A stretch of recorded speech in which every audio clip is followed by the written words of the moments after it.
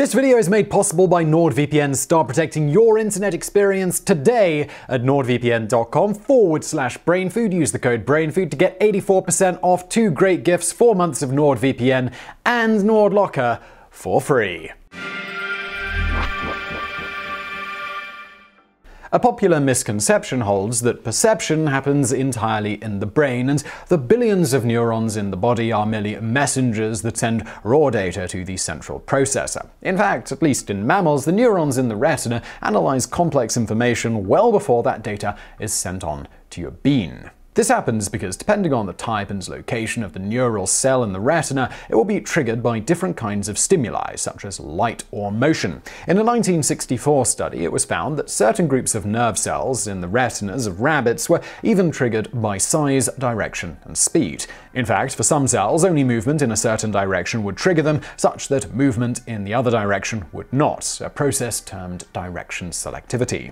More than one cell is needed to determine direction, and together they conduct at least a primitive analysis of data prior to sending it on through the optic nerve to the brain. However, until quite recently, no one was precisely sure how these various neural cells connected and communicated. Several types of visual nerve cells have to cooperate for direction to be perceived: photoreceptors, bipolar neurons, and starburst amacrine cells. The photoreceptors are triggered by light hitting the retina, whereby they send an electrical signal to the border cell that forwards the signal cell to the starburst amacrine cells. These starburst cells, think of a bicycle wheel and its spokes, have numerous tiny filaments called dendrites extending out in a myriad of directions, making complex connections and pathways that are difficult to track. Eventually, though, information is sent from the starburst to a collection of nerve cells called a ganglion, which ultimately sends the partly analyzed data to the brain.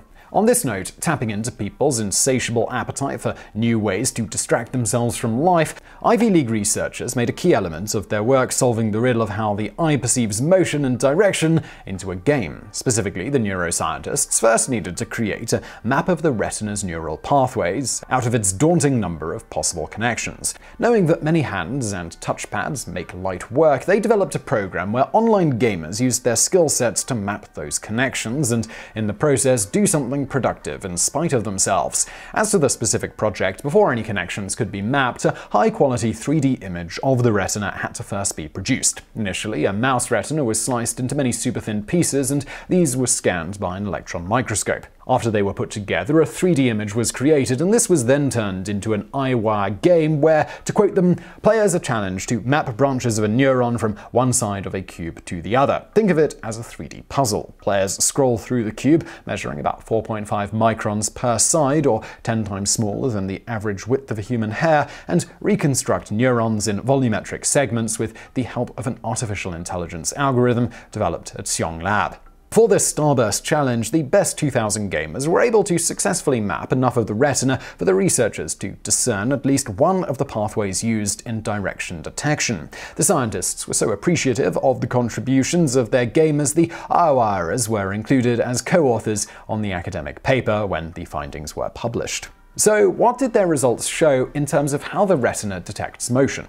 Essentially, it was found that for each dendrite on a starburst cell, a particular type of bipolar cell, BC3, would be attached outwards along the dendrite, and another type of bipolar cell, BC2, would be attached near the hub. The two types of bipolar cells fire at different rates, with the BC2 having a longer delay. When light moves into view, it stimulates the photoreceptors, which cause both types of bipolar cells to fire. Frequently, the messages from the two types of cells along a dendrite will reach the starburst cell at different times, in no small part due to BC2's greater time delay. However, when an object in view moves along the direction of a given dendrite, the messages sent from its two types of bipolar cells, BC2 and BC3, which in turn will be sufficiently impressed that it sends a signal to its ganglion cell. Thus, in a nutshell, the orientation of the strongest firing dendrite ends up telling the brain the direction the object is moving. A Of course, more research is needed, as only a small fraction of the retina's pathways have been mapped, and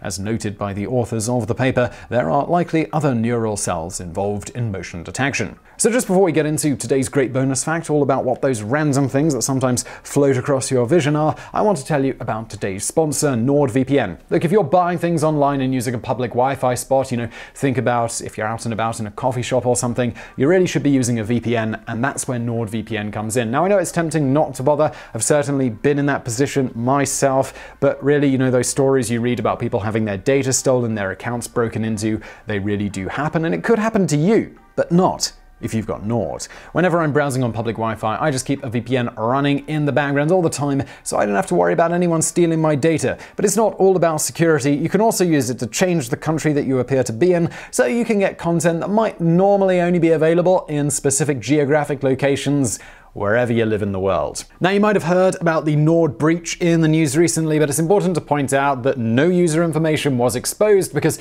NordVPN doesn't keep any logs on its servers because it doesn't keep any logs at all. However, NordVPN are still moving to a 100% owned server model. Unlike other VPNs, they're also improving other aspects of their security. So start protecting your internet experience today at nordvpn.com/brainfood. Use the code BRAINFOOD to get 84% off, 2 great gifts, 4 months of NordVPN and NordLocker for free. And now let's get into that bonus fact. Ever wonder what causes those mysterious objects in your vision which appear to float around? And if you ever try to look at them too closely and track their movement, they seem to evade being focused on? Well, want to know more? To begin with, for those who've never experienced this phenomenon, eye floaters, for lack of a better term, are little oddly shaped objects that appear in your vision, often when one looks at a bright light, such as a blue sky. Their shapes vary greatly, but will often appear as spots, cobwebs, or randomly shaped stringy objects. These are not optical illusions, but rather something your eyes are actually perceiving. There are a few different things that can cause this, but in most cases, these eye floaters are caused by pieces of the gel-like vitreous breaking off from the back portion of your eye and then floating about in your eyeball. The vitreous humor, or often just called vitreous, is a clear gel that fills the gap between your retina and lens, helping maintain the round shape of your eye in the process. This gel is about 99% water and 1% other elements, the latter of which consists mostly of a network of hyaluronic acid and collagen. Hyaluronic acid ends up retaining water molecules. Over time, though, this network breaks down, which results in the hyaluronic acid releasing its trapped water molecules. When this happens, it forms a watery core in your vitreous body. As you age, then pieces of the still gel-like collagen hyaluronic acid network will break off and float around in this watery center. When light passes through this area, it creates a shadow on your retina. This shadow is actually what you're seeing when you see eye floaters. Children and teenagers almost never experience these types of eye floaters, as there must first be some deterioration of the gel-like substance in their eye, which creates the watery core. However, they still do sometimes experience a certain type of eye floater that often appears more like a crystallized web across their vision. These floaters aren't found in the vitreous humor like the above floaters. Instead, they are found in the premacular bursa area right on top of the retina. These ones are microscopic in size and only appear as big as they do because of their proximity to the retina. Unfortunately, their microscopic nature makes them almost impossible to treat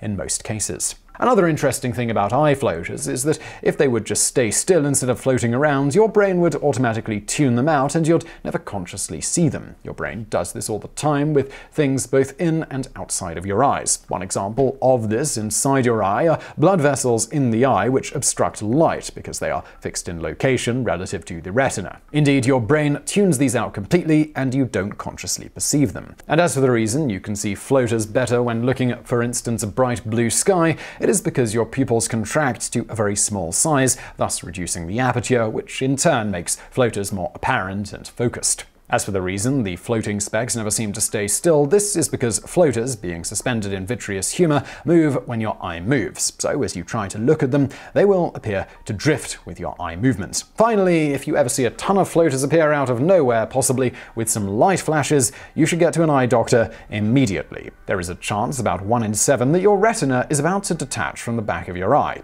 If that happens, you have very little time to get it fixed before it effectively dies and you go blind in that eye. On that note, floaters can damage the retina by tugging on it, sometimes producing a tear. When a tear happens, vitreous can invade the opening in the tear, which will ultimately widen the gap, and in 50% of those cases will result in the retina eventually becoming fully detached, if not repaired via surgery. And as for what is causing the light flashes here, these are not caused by actual light, but rather will often occur when the photoreceptors in the retina receive stimulation from being touched or from being torn. This produces an electrical impulse to your brain, which your brain more or less interprets as a light flash. This physical stimulation is often caused when traction is being applied while the vitreous detachment is taking place. These flashes will often temporarily occur when you get a sharp blow to the head. The sudden jarring causes pressure on the retina. This in turn creates an electrical impulse to the brain, which the brain interprets as a flash. Yet another potential cause of these flashes is with migraine headaches, which are usually caused by a spasm of blood vessels in the brain. In this case, you will experience the flashes in both eyes at the same time, often followed by an extreme headache, though this isn't necessarily the case. Basically, if you are experiencing these flashes in both eyes at the same time, it is likely caused by either severe head trauma, which resulted in damage to both of your retinas, or more likely some form of ophthalmic migraine. So I really hope you found that video interesting. If you did, please do hit that thumbs up button below. Don't forget to subscribe. Also, please do check out our fantastic sponsor, NordVPN. Link to them below. And as always, thank you for watching.